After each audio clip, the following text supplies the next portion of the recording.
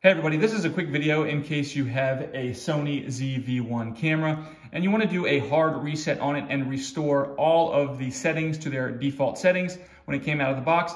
And also delete all of the data off your camera and just wipe your camera clean. We can do that by coming over here and hitting this menu button.